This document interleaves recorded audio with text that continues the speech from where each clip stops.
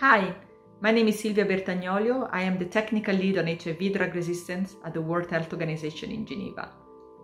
You will be watching testimonies from civil society, from Ministry of Health, from implementing partners, from academia, from donors, on why HIV drug resistance is important, why we should pay attention to resistance, and what we can do to prevent its emergence and spread.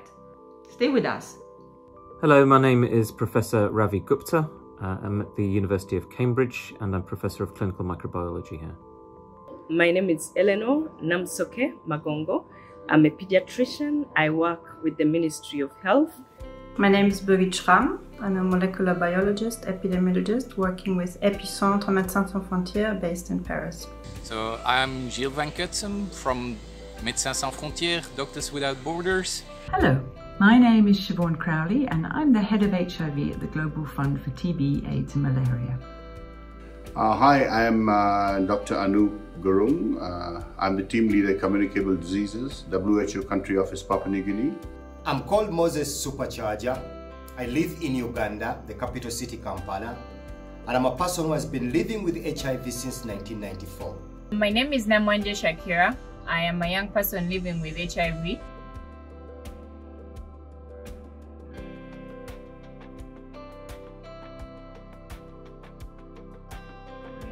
HIV drug resistance means the virus became capable to evade the treatment by mutating, meaning viral replication is no longer blocked. And HIV is actually particularly good at this.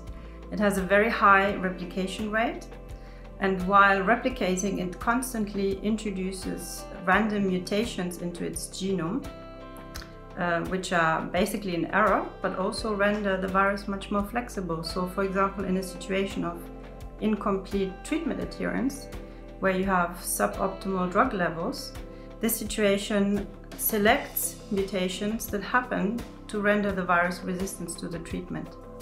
At the level of the individual, drug resistance means treatment failure and the risk to develop advanced disease and death. At population level, HIV drug resistance is a major threat to epidemic control. Specifically, the third global target of having at least 95% of people on treatment virologically suppressed is compromised by HIV drug resistance.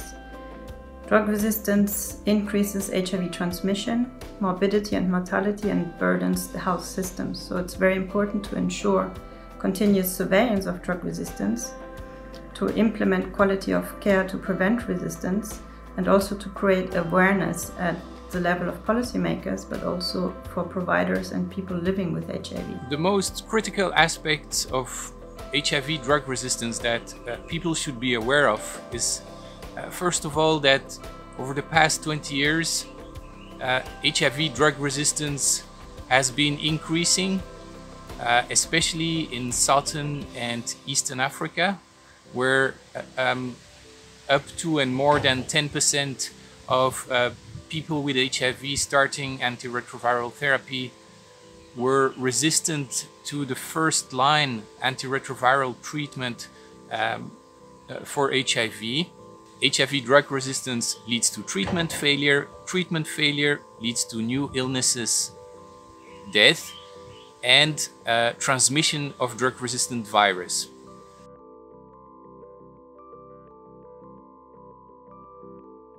If a patient has HIV drug resistance, they're going to have a high viral load that will affect their level of immunity and their ability to fight infections. It will make them sickly, it will reduce their productivity, and in turn, if this person is the breadwinner in their home, this is going to cascade to their family. My name is Namwanje Shakira. I am a young person living with HIV. I am an HIV prevention advocate. I am a women's health activist. HIV drug resistance affects the lives of people living in low-income countries in a sense that the more you keep failing on your medication, you get a more pill burden. As the medication keeps on increasing, the tablets keep on increasing as per each line that you fail. And also with drug resistance, we are getting more cases of more young children being born with HIV because their parents were not adhering, or their parents got drug resistance, and in the end they gave birth to kids that were already HIV positive. And then the other thing is it actually leads to loss of life.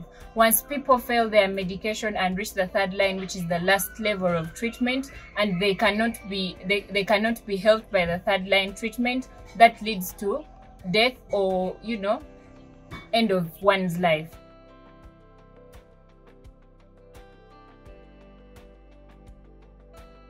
I'm called Moses SuperCharger. I live in Uganda, the capital city Kampala, and I'm a person who has been living with HIV since 1994. Basically, what I do in Uganda is to promote quality HIV treatment for people living with HIV, and also to educate and empower people living with HIV about the dangers of HIV drug resistance in Africa. People living with HIV all over the world have the biggest role to play to prevent the emergence of HIV drug resistance.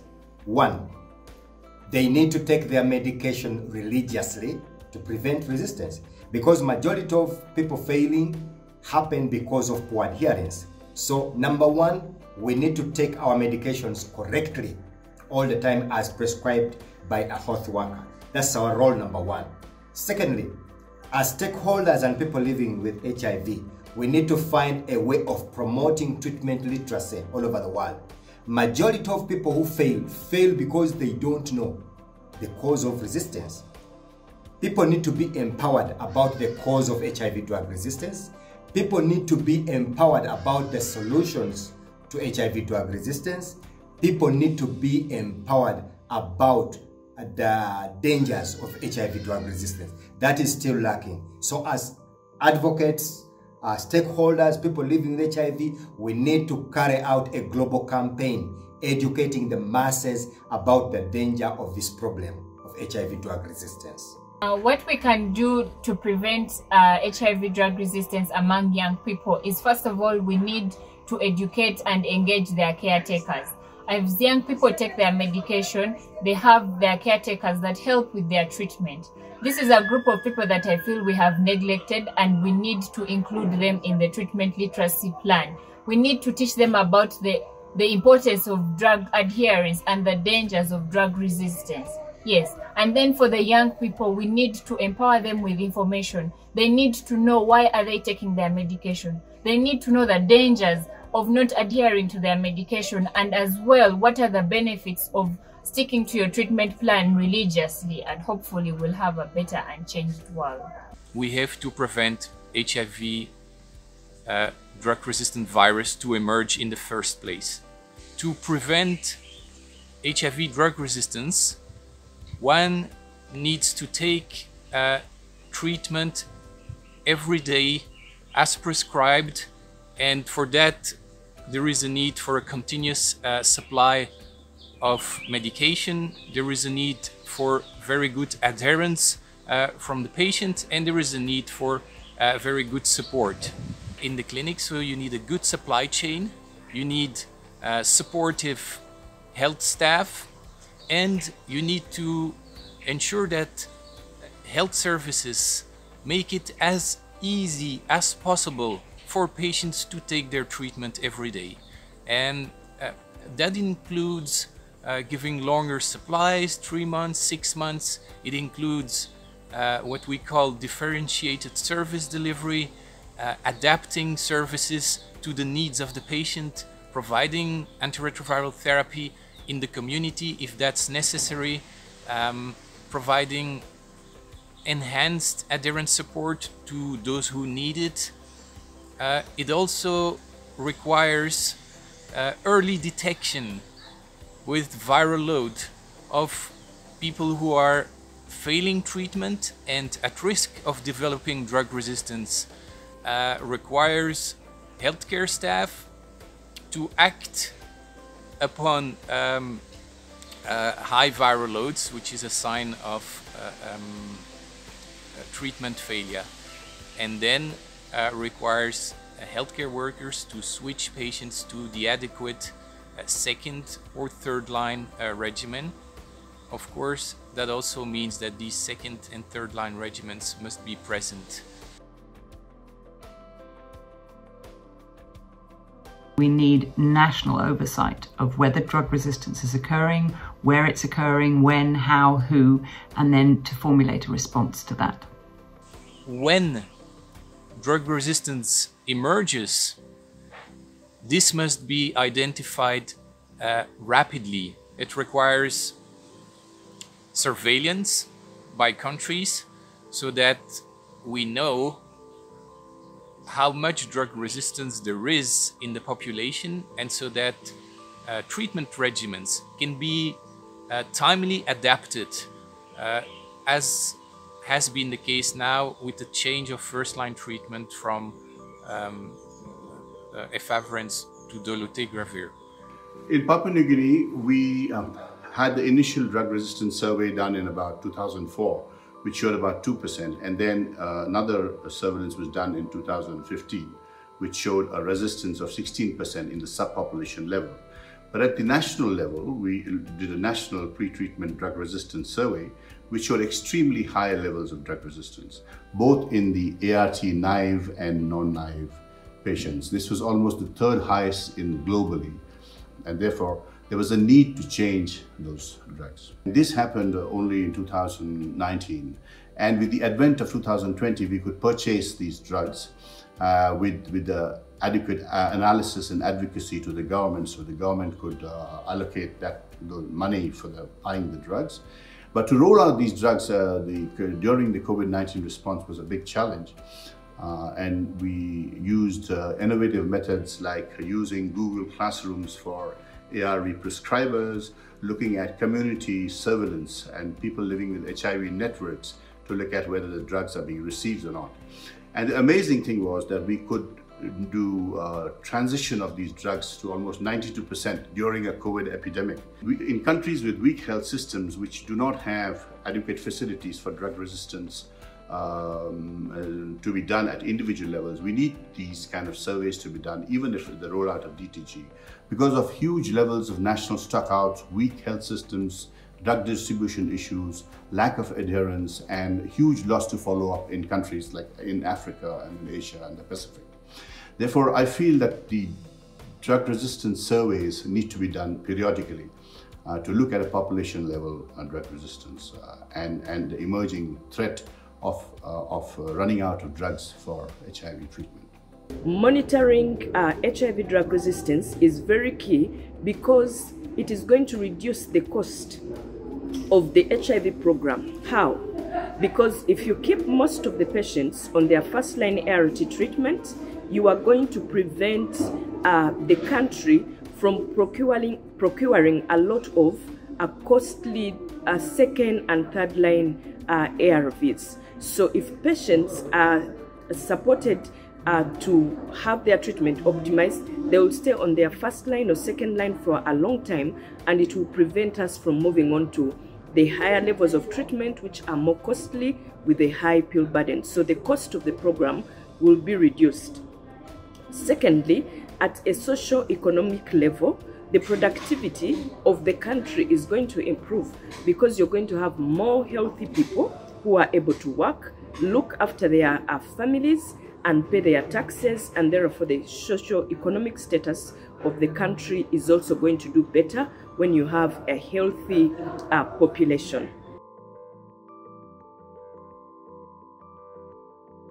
I think there are a number of key questions that we need to answer in resource-limited settings about drug resistance.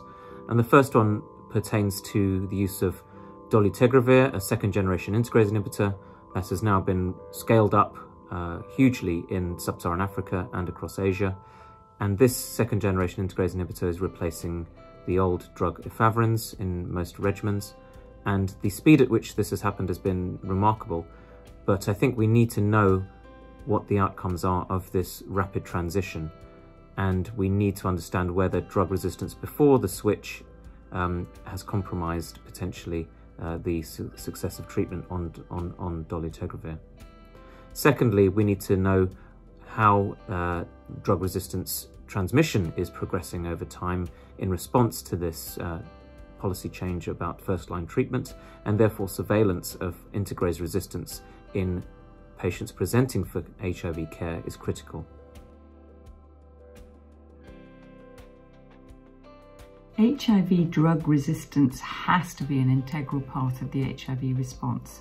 There's no way we can be managing large treatment cohorts without knowing what resistance patterns are there when people are first diagnosed with HIV infection, what happens to people on treatment, and also, really importantly, how we respond to make sure that we minimize drug resistance. It's very important for countries to have national action plans on HIV drug resistance, because it supports us to understand the gaps that they have in this particular area, which leads the country to plan and develop targeted interventions to address the gaps around HIV drug resistance. Secondly, this enables countries to come up with a policy framework that is able to support the implementation of HIV drug resistance in the country.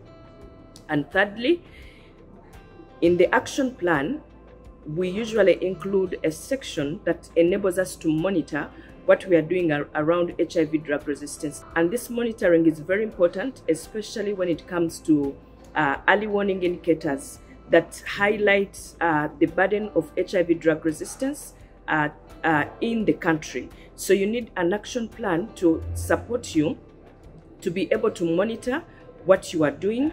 And lastly, it's very important because donors will support what you have within your action plans, your strategic action plans, and what you have in your policy framework. So by all means, having a national HIV drug resistance action plan is going to be very instrumental for resource mobilization to guide implementation and monitoring of HIV drug resistance in the country. What the Global Fund does to help fight against HIV drug resistance is we support countries.